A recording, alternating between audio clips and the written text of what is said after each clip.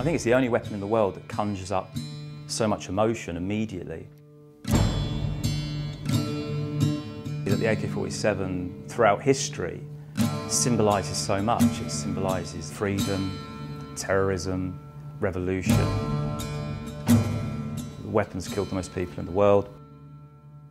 And then I had my personal experience in Afghanistan when I was serving with the British military, when I was shot at with an AK-47.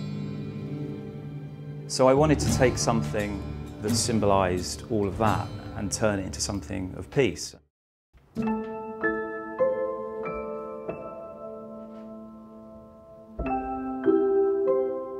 So today I'm finishing off the Texan flag AK-47 piece, which is called Virtue of the Vicious, with blue butterflies, white butterflies to create the star, red butterflies and white butterflies for the two stripes.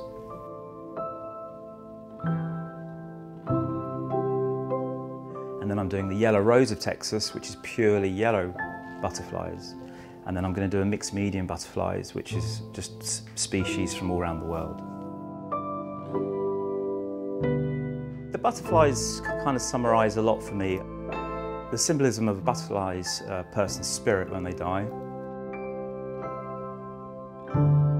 So this is a 7.62 round, which goes into an AK-47 magazine.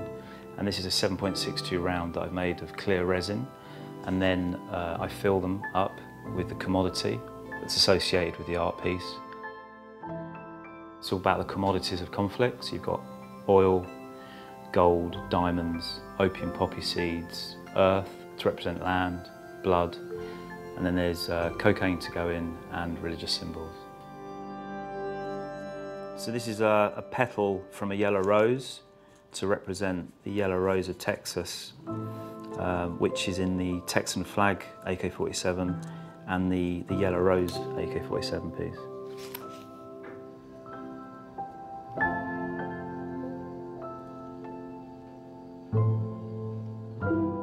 While I'm actually making it, I reflect a lot really on my experiences in life, and it's quite a calming, therapeutic action really, because you're working with such delicate things and you really zone in and go into your own little world.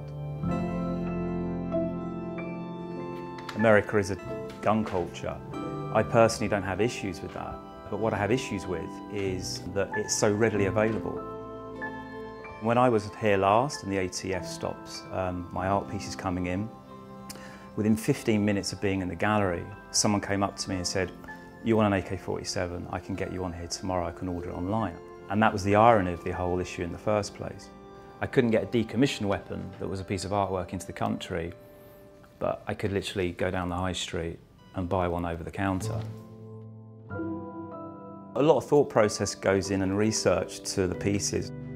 I did a Virtue of the Vicious French flag AK-47, which was the tricolour French flag, after the shootings in Paris, where 130 people got shot by AK-47s.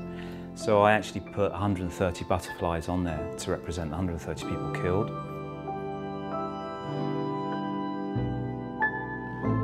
I mean, I personally don't have an issue with weapons.